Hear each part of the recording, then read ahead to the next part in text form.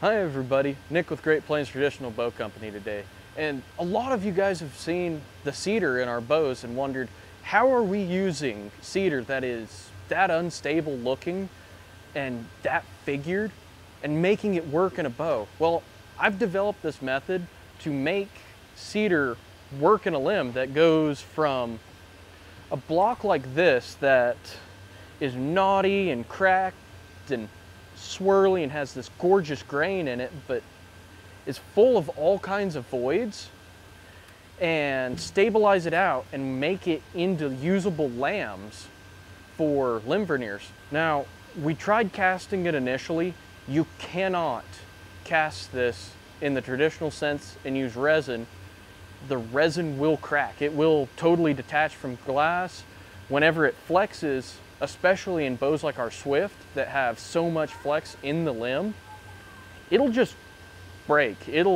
That resin doesn't have enough stretch in it, and there's not enough medium in it to keep it together. What we do is we actually took cedar dust. What this does is it acts like rebar in it. This does take several fills. This is not a fast and easy process. This is cut it out into lambs, fill it, get it in the blocks, fill it, and just constantly fill until eventually you get to where you're just using a colored resin and not a reinforced resin, but that takes several fills to get to. So let's start with this block here and do our first fill on this. This actually came from a log. We split it out with a chainsaw into lumber and then ran it through the joiner until we had it squared up enough. We're gonna see what part of this is gonna be the easiest to get to. So you gotta look at your lumber, see where all those knots come through. You want as few of these as possible, but it's not gonna be end of the world if you have any of them. We're gonna take just a good chunk off of this side. That way we have quite a bit of white streaks, and we actually have some curl in this cedar. So I'm just gonna take a good 2-inch block off this side, set the table saw, move our dust collection. When we're cutting this, it's really twisty, so it wants to grab onto that table saw and give you some serious kickback. So we'll open up our dust collector ports and take this block off.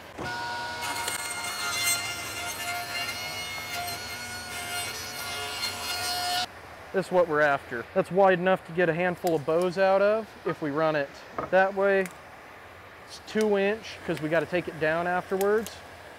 But it's way too long, so we're gonna square up our ends. There's a trash can right there. So I'm gonna run this a little longer than we need, so I'm gonna go right at 37. First thing, we wanna make sure that we can get our resin everywhere that we need. All of that stuff that's real pithy, that's just gonna wanna pop out, dig on that just a little bit. If it doesn't come out, it'll stabilize in, but the more we clean it up now, the better fill we can have on that first initial fill. So we'll come in here, get all of that out, get in there, try to get some of that pith out, just loosen it up just a little bit, and then come in here with the air hose.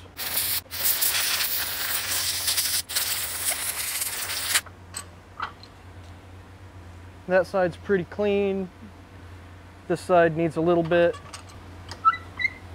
So stuff like that, where it's real soft, we're just gonna come in here, clean all of that out, because that's gonna be a problem later. Come in here, where all of that is. Especially stuff like that, where you have all of that dust built up around that bark, that has to come out.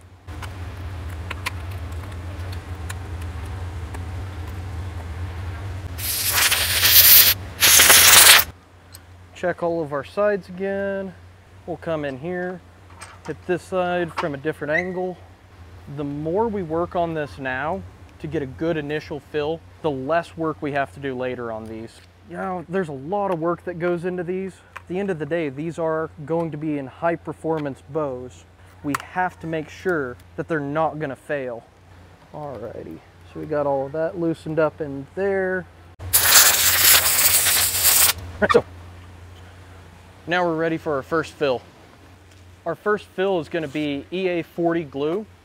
This stuff is what we use to glue up all of our limbs and all of our bows.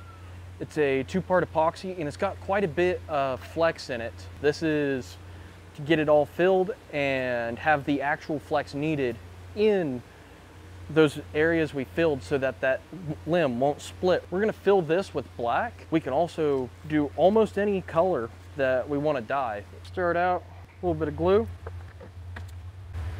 Get that all mixed up.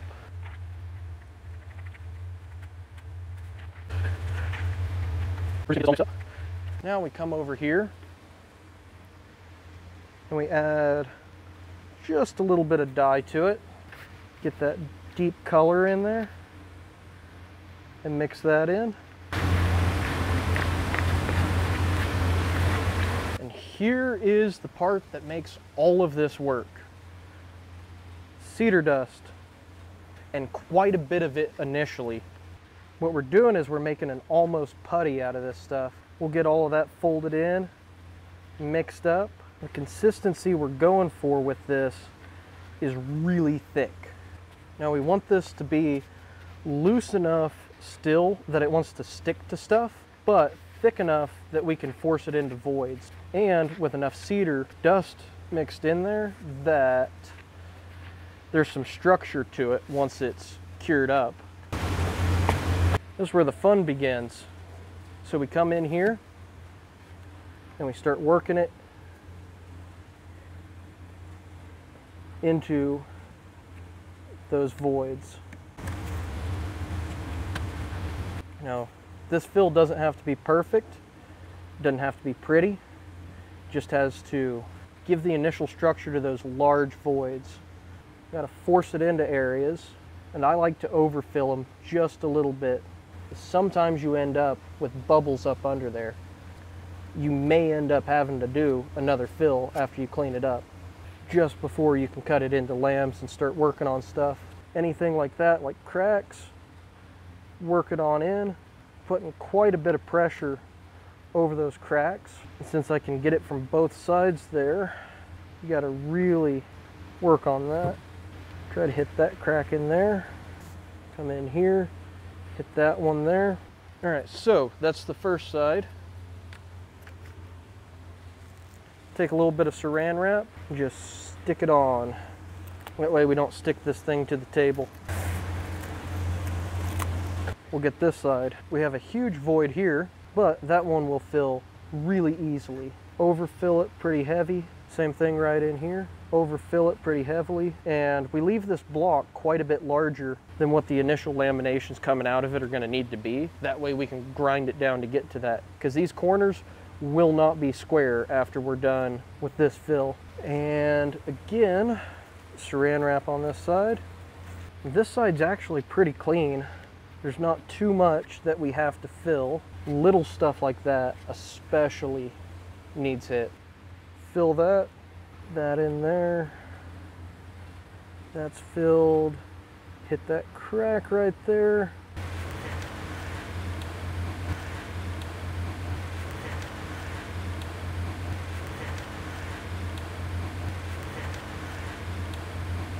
And our last side.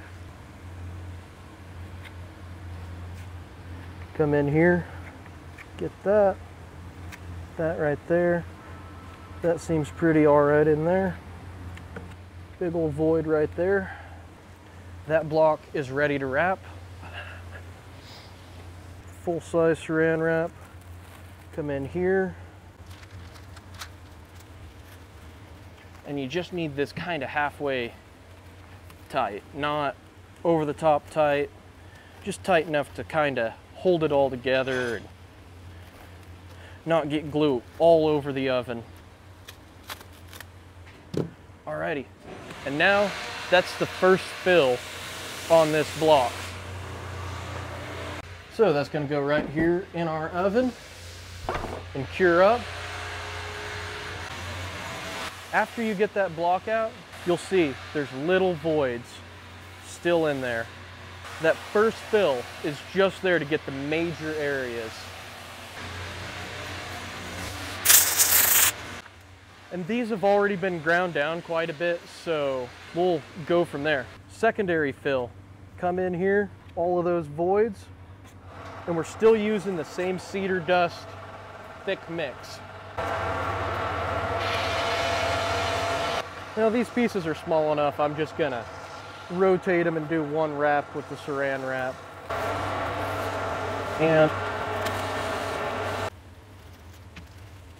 And now these go in the oven. That's.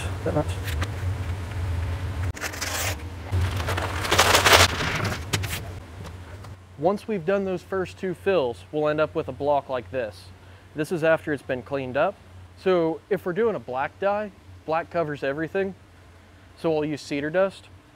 This is that turquoise that we used in this block. This is maple dust. Maple's a real light colored wood, so it takes color really well. And we dissolved our turquoise resin dye in denatured alcohol, mixed it with it, let it dry, and then we can use that to fill. So you'll end up with a block like this after you've done those first two fills. Clean it up, grind it down, get it squared up. This is still just a little over final size. What we need is 1 3/4 inch. This is just a little over that because we still got to clean it up and fill it. So what we're going to do is come over to our bandsaw and split it into lambs. After it's split into lambs, you'll have these. As you can see, they're still voids. And these voids are big enough that we don't want to just straight fill them. How do we do that? Take a little bit of that and more glue. That turquoise stuff gets everywhere. I'm just all glittery and turquoise. Back at it with EA40. Come over here. Hi, dog. I wish I could pet you, but I have glue on my hands. This time we want it to be a little thinner of a mix. We want it to be able to fill voids a little better and not be a structure that we're making. Come right in here, get a little bit of that. See where our color is and our consistency. And on this round, we're just adding little by little.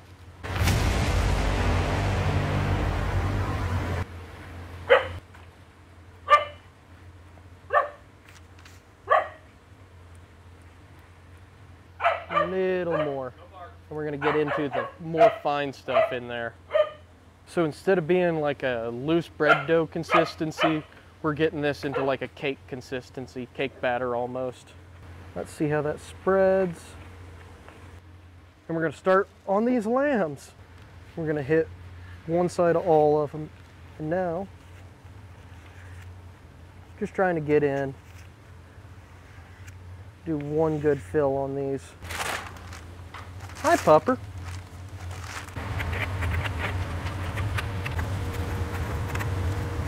Right. Saran wrap them. Just hit the one side of them. So a bunch of you might be asking, why 5? Don't you only need 4 for a bow? Well, I need overlays, so I'm gonna have one piece of overlay that's stabilized with the rest of them that matches what came out of them, or that matches the block that it came out of. And now we fill the other side. Stack these up. Saran wrap side with saran wraps in between each layer. Alrighty, and that goes in the oven.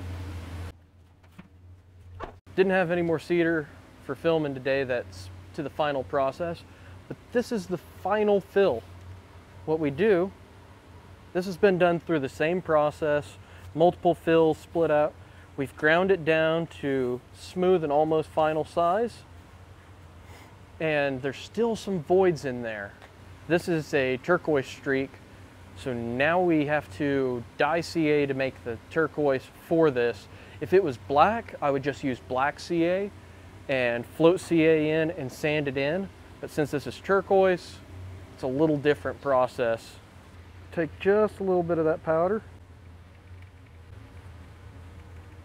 Once we've got that all coerced into all of those little voids, just enough time, come in here, force that in, cured up on my finger there. But should cure it up pretty fast. See right in there, it's filling. Real liquidy with that thin, so there's way less getting stuff in, and it's about to flash cure. Or we can accelerate it just a little bit.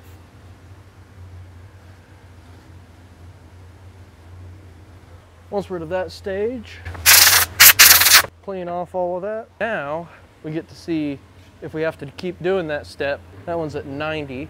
So let's say we needed a lamination that was 80 thousandths, which would be about perfect for this. 80, 70, you want to be relatively close to your final size. Feed that in.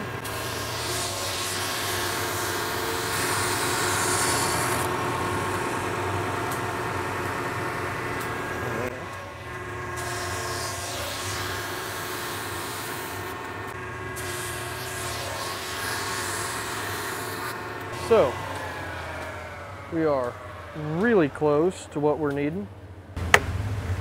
No, we're in now. We found that there was some voids in there. Almost to final. We get that dust right back, force it on in there.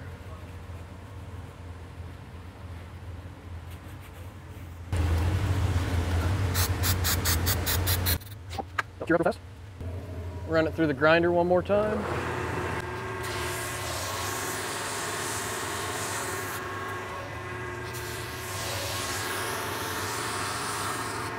There we go. Almost.